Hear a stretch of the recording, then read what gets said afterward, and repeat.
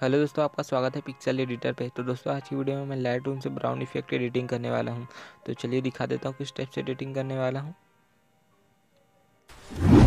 तो यहाँ पे दोस्तों कुछ इस तरह से एडिटिंग करने वाला हूं। चलिए वीडियो को स्टार्ट करते हैं, लाइटरूम को ओपन करते हैं। यहाँ पे दोस्तों लाइटरूम ओपन हो चुकी है। लाइटरूम ओपन होने के बाद सिंपली से लाइट वाले आइकन पर क्लिक करना है।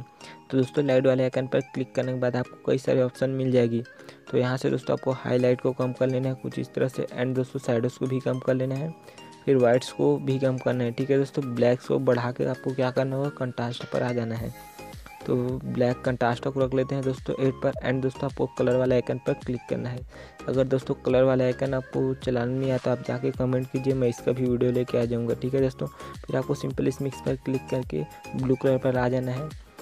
ब्लू कलर में आने के बाद दोस्तों इसका सैचुरेशन को रख लेना है -100, एंड स्काई कलर में आना है। फिर इसका भी सैचुरेशन को रख लेना है -100। फिर आपको क्या करना होगा, फेस ग्लो करने के लिए ऑरेंज कलर पर आना है। फिर इसका लुमिनेंस को बढ़ा लेना है। तो देख लीजिए दोस्तों यहाँ पे फेस ग्लो हो गई, एंड दोस्तों फेस को हाइड करने के लिए सैचुरेशन को कम करना होगा। फिर उसी तरह रेड कलर पर आते हैं, रेड कलर का लुमिनेंस को बढ़ाना है, एंड दोस्तों इसका सैचुरेशन को कम करना है।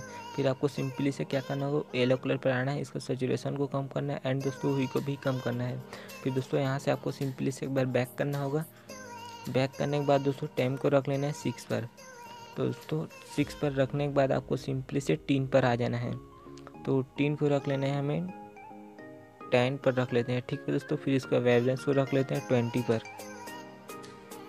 फिर दोस्तों इफेक्ट देने के लिए आपको क्या करना होगा, इफेक्ट वाले आइकन पर क्लिक करना होगा। तो दोस्तों चलिए हम इफेक्ट वाले आइकन पर क्लिक करते हैं, एंड दोस्तों स्प्लिट टोन इफेक्ट देते हैं। ठीक है दोस्तों, फिर स्प्लिट टोन पर क्लिक करके क्या करना होगा, कुछ इस तरह से आपको इफेक्ट दे देनी है। ठीक है दोस्तों, फिर यहाँ से दोस्तों मैं इफेक्ट दे देता हूँ।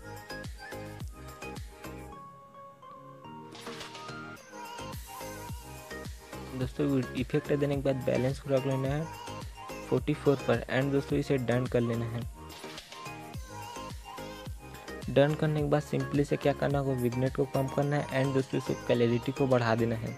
उसके बाद दोस्तों सिंपली से मिड पॉइंट को रख लेना है हमें 68 पर, एंड दोस्तों नीचे वाला फेदर वाला ऑप्शन को रख लेना है 70 पर, एंड राउंडनेस को बढ़ा लेना है।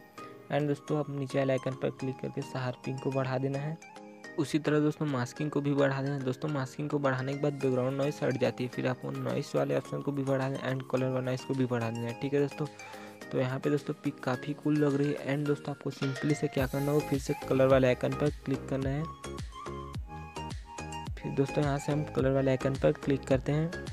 फिर आपको सिंपली से दोस्तों मिक्स पर क्लिक करना है। फिर आपको पिंक कलर पर आ जाना है, पिंक कलर का सैचुरेशन को कुछ इस तरह से कम करना है, एंड दोस्तों ग्रीन कलर पर भी आ जाना है, फिर इसका भी सैचुरेशन को कम कर लेना है। ठीक है दोस्तों, तो यहाँ पे पिक और काफ़ी अच्छी तरह से लग रही है। अब दोस्तों आपको सिंपली से प्रोफाइल पर क्लिक करना होगा।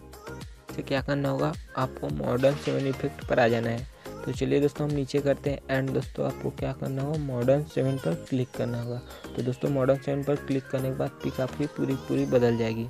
तो यहाँ पे दोस्तों मॉडर्न 7 पर क्लिक करते हैं, तो देख लीजिए दोस्तों पिक पूरी बदल गई है।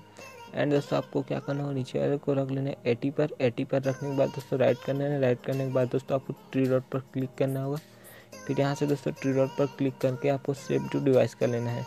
तो दोस्तों वीडियो पसंद आए तो लाइक सब्सक्राइब जरूर कीजिए। मिलते हैं हम नेक्स्ट वीडियो में।